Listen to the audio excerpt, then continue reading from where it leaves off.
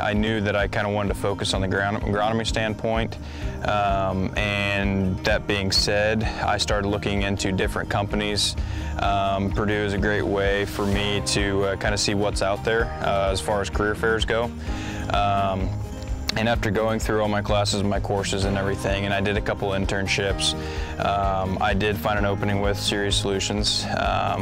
And it was kind of appealing because growing up in the north central part of Indiana, you see them all over the countryside, all over the community. You see them at the 4-H fair, you see them all over the place, and that kind of what struck my attention, and learn a little more about them. And talking to some of the employees there, I learned that it's an excellent company to work for.